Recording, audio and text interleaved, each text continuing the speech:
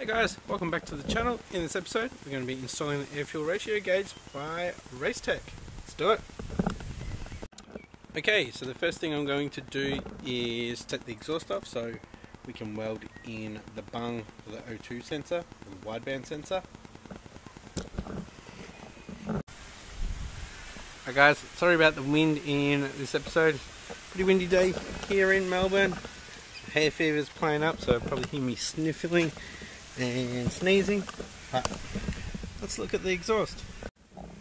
Alright, so it's been leaking. I knew it was leaking because I didn't actually reseal it and I put it back together. So I'm going to have to take all... maybe not. Yeah, I will take it all off. So I did this all with a stick welder. So I'll take it all off and TIG it. Yeah. Alright, so just before I pull the dump out, I've just marked it with some masking tape. So where the sensor's going to go. Because it needs to be like 10 degrees coming out, so should be fine. I'll go get the sensor and make sure it'll fit and not foul up against the cylinder there. Okay, that's not going to work. I'm going to have to reposition it to over here.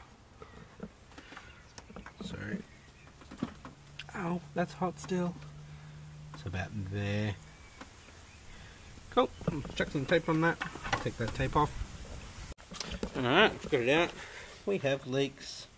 That's where I'm going to drill it. So I'll drill it there first, through the wrap, and then we'll take the wrap off. And got a lot to fix today. Alright, just use the drill press and got the hole in there. So we'll take all the wrap off.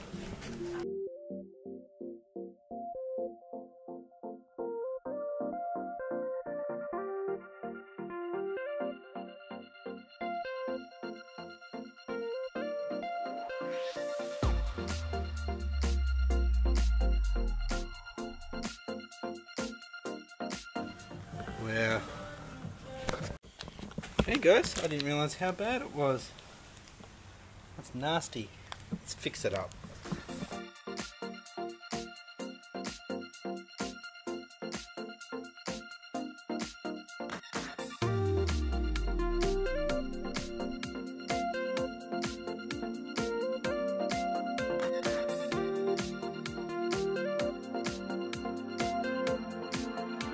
I am so disappointed in myself with this welding job.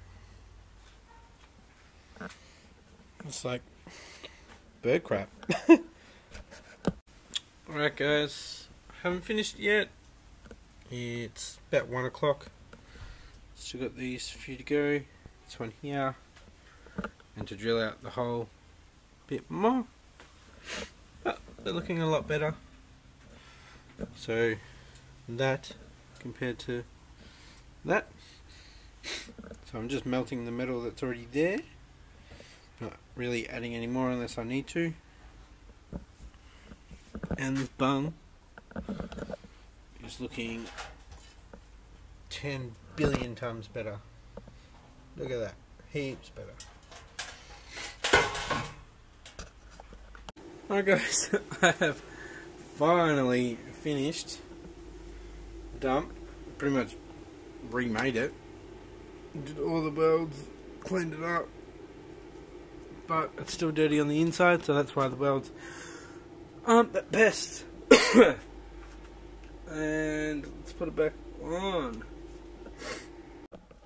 Alright guys, it's now 4 o'clock. Been doing this for 6 hours. I've just got the dump back on. Pretty annoyed it took so long.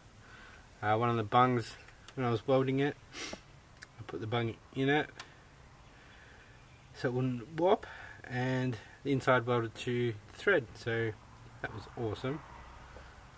Yeah, got to go pick up my son now, and then I'll get stuck into putting the gauge in. So hang on guys. Okay guys, it's another day. So that dump pipe took me so long, and my hay fever was playing up yesterday. Rainy today. We're in the garage. So I've got to put the sensor in, and then we'll do everything inside. Okay, so we're just going to sort it out what needs to go in the engine bay. So I've already got the sensor in the engine bay. We're sitting on the front.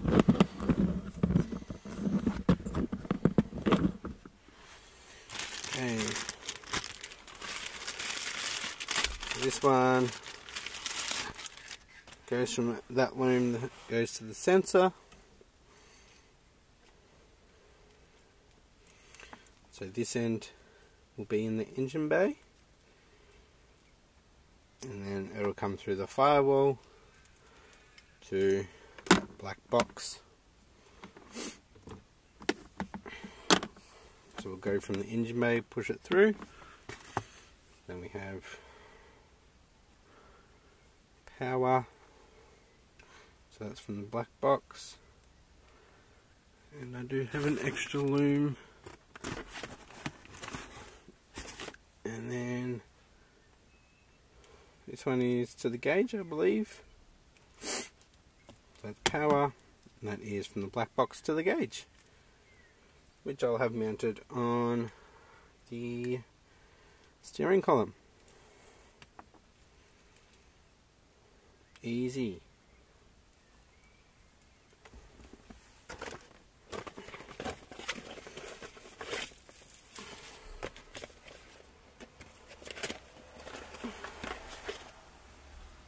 There is one thing I am missing to mount this.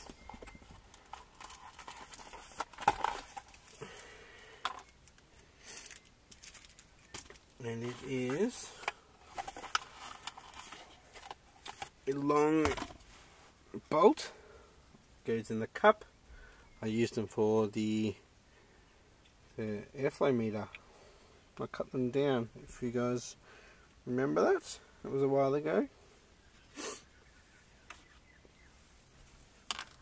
Right.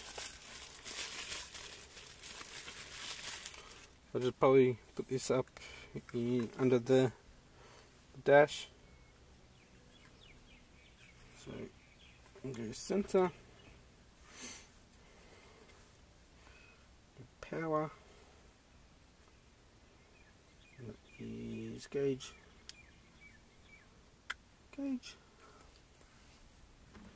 power.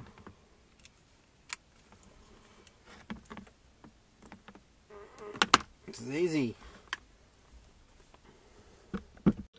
Okay guys, just mounting the base plate for the gauge holder.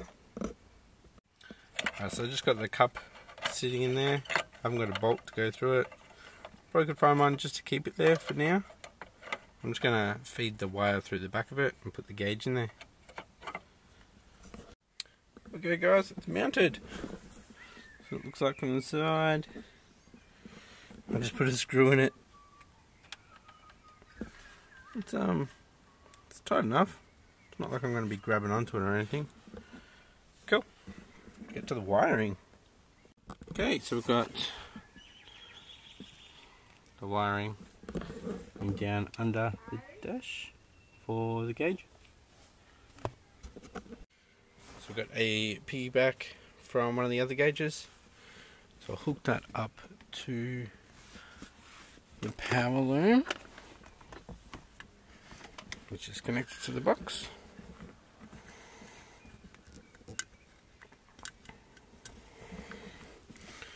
So I'll solder that end to that end.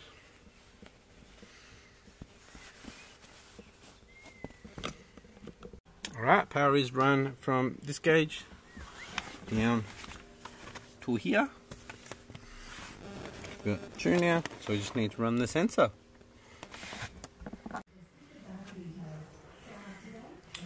Alright, so what we'll be doing is running this loom. So running that section through that grommet and to that little black box.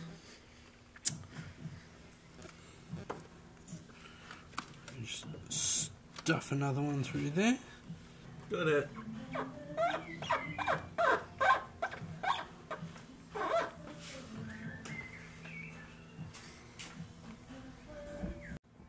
There is so much wiring for this. I guess all engine bays are different. It's like 5 meters worth.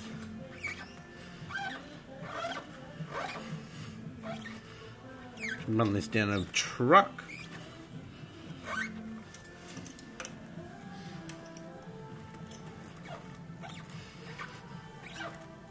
Come on, keep going.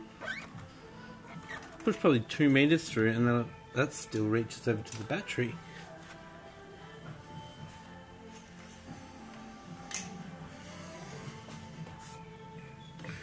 So I'll probably mount it over near the windscreen wiper motor. So over there.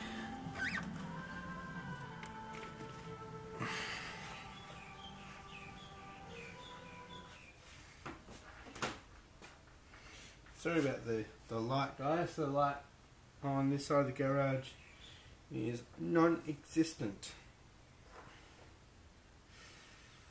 Alright, time to get this sensor in and hook it up. There we go, guys. The sensor is on.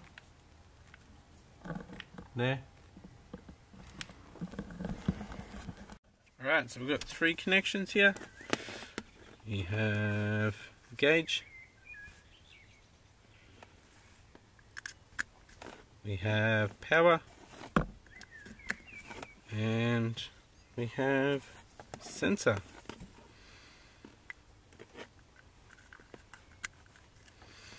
Alright, let's see if the gauge works. Okay, first test. Haven't seen one of these digital form. Try not to get glue.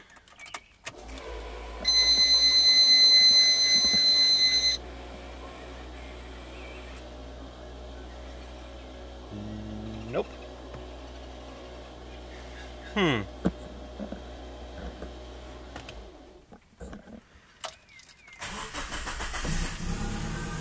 There we go.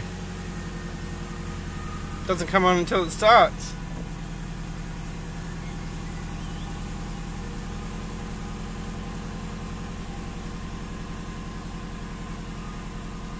Learning.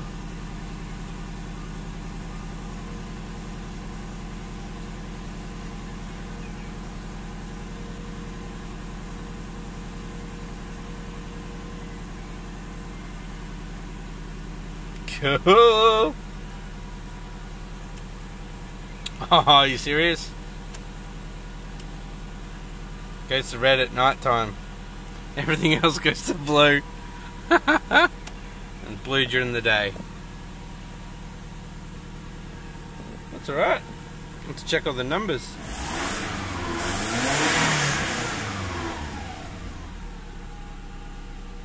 $20.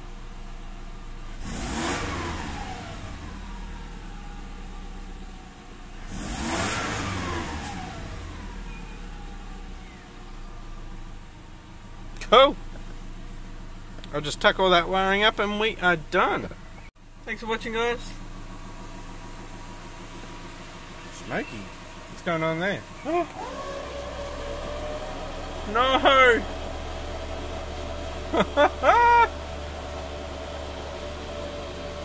I didn't have the pump on! It's alright. Our rebuild kit's coming for the TD04, so I'm going to start soaking the TD04 so we can get it apart. So stay tuned for that one. Thanks for watching, guys. I'll see you next time. Bye.